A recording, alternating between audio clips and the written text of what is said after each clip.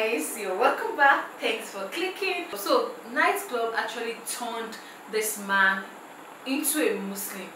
So let's listen to his story. So when you turn to Google and search for the fastest growing religion, you will find Islam topping the charts.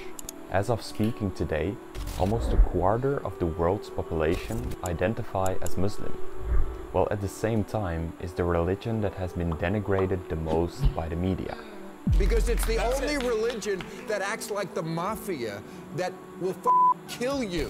Isn't that strange? On every corner of the internet, you see people converting to Islam, as well as big influential people and entrepreneurs sharing their stories. People like Andrew Tate. I believe that Islam is beautiful, and I think it has the solutions to a lot of the problems we're facing in the world today. Former Dutch politician Joram van Klaveren. I decided to write an anti-Islam book, and it ended up me becoming a Muslim. Elfie Best. And I genuinely felt something in the mosque that I've never felt anywhere. What a beautiful community, what a beautiful and simple religion. And this list goes on.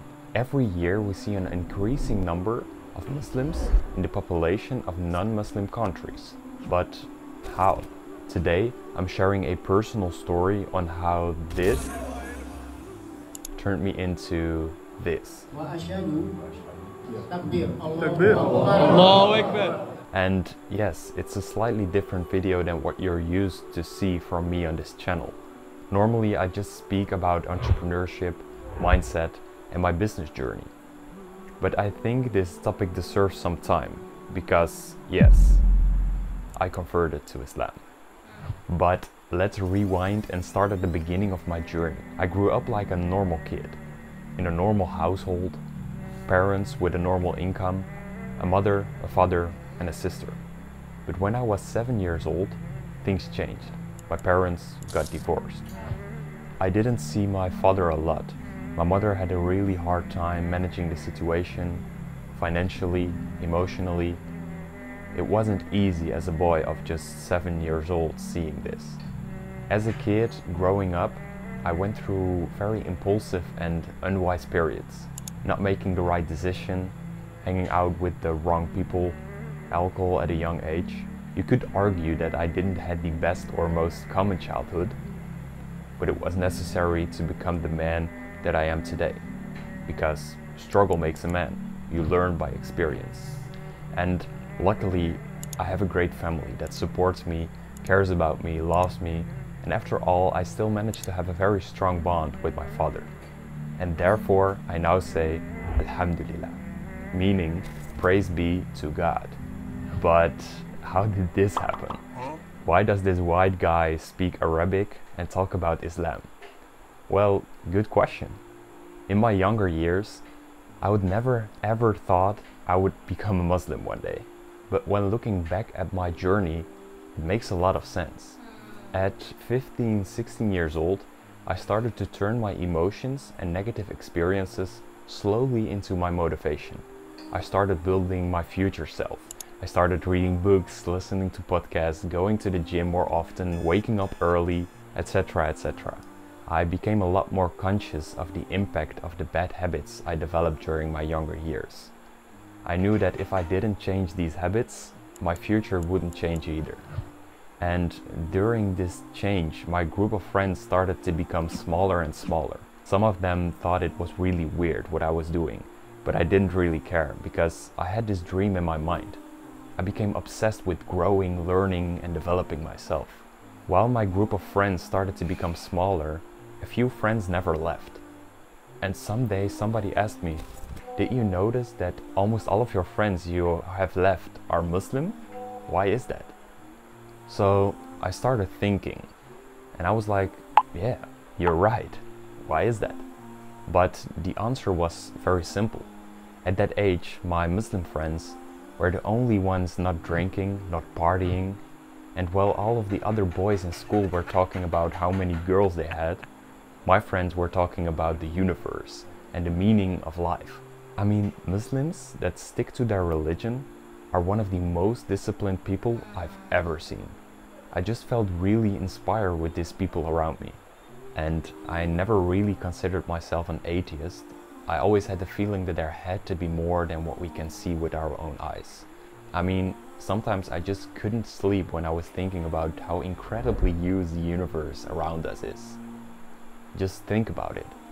Most of us live their day-to-day life, working, eating, sleeping, but when you take a moment to really think about it, whether you're a Muslim, Christian, an atheist, it's incredible. The scale of the universe, the oceans, the jungles, the animals, big, small. How did this all came to place? What are we? What is the meaning of life? So even with these Muslim friends around me, in the beginning my interest was not really focused on the religion itself. It was more their way of life, the brotherhood, the love and respect that slowly shifted my focus to the religion that instilled these traits in them. Still without the idea of thinking I would ever become a Muslim. And this was because I always had the idea that religion was like an old fairy tale that already was disproven by science. But the more and more I started digging into it, the more I realized I was completely wrong.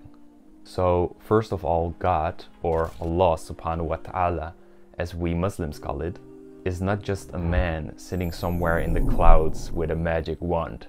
It's an indescribable force, the singular and all-compassing power behind the creation what we see around us. And science proves that even the chair that I'm sitting on right now is made of enormously small and fast-moving atoms. This is called quantum mechanics. And if these electronics in it would stop moving, atoms would become unstable and I would not be able to sit on this chair.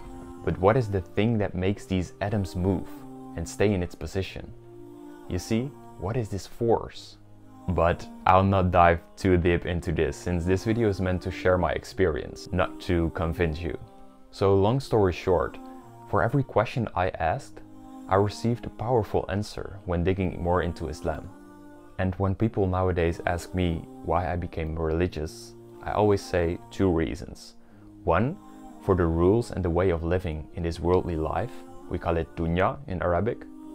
And two, the hereafter, called akhirah. So let's start with the second one. All life is a test. This is something we can't argue about. It doesn't matter if you want to become the greatest sportsman alive or just live a normal, safe life. We all have to deal with negative experiences. We all have to deal with our emotions, our desires. We will lose people we care about, natural disasters, and so on. We all strive for an abundant life, yet 1 out of 10 people have a burnout. 90% of the adults are too stressed. So whatever you do, you will never be 100% satisfied with this life, because you will be constantly tested. I mean, if you're lucky, you will live 70, maybe 80 years on this planet. It's gone before you know. It's a matter of time. And your clock is ticking. So do mine. Shouldn't there be more than just this? At least I would like to believe that. But since this life is a test, just like an exam in school, there's also a final judgment. This is why Muslims, Christians, and Jews around the world are so disciplined and strict to their religion. And this also brings me back to my first reason, the rule and the way of living in this dunya, this worldly life. Religion provides a manual, and for me it's the Quran. Islam offers comprehensive guidance for all aspects in life, including family, marriage, finance, health, and so on. It gives me a great feeling to build a family and raise my children with love, spiritual guidance, common principles, and way of living. Nowadays we put so many different ideologies in people's mind that families are not united anymore.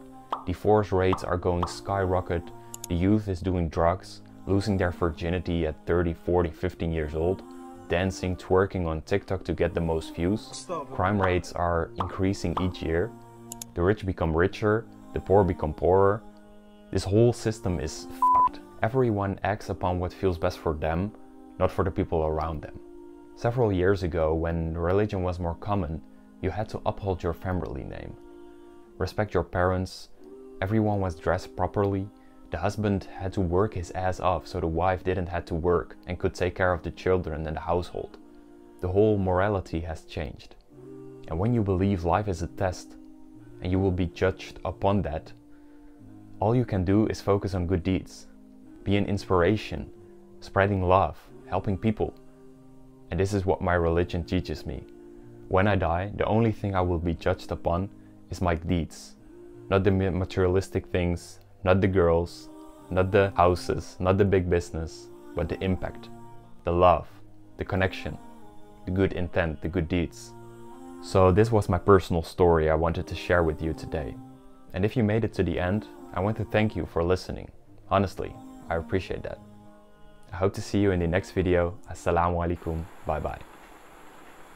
Wow, beautiful. Like the fact that I could listen to his story and I didn't feel bored, and I was inspired. I could listen to his story, and his story kind of, inspired me. I was inspired by his story. I was moved by his story. Just imagine how everything all began. He was always a night person, a clubbing person. He loves to go out, have fun.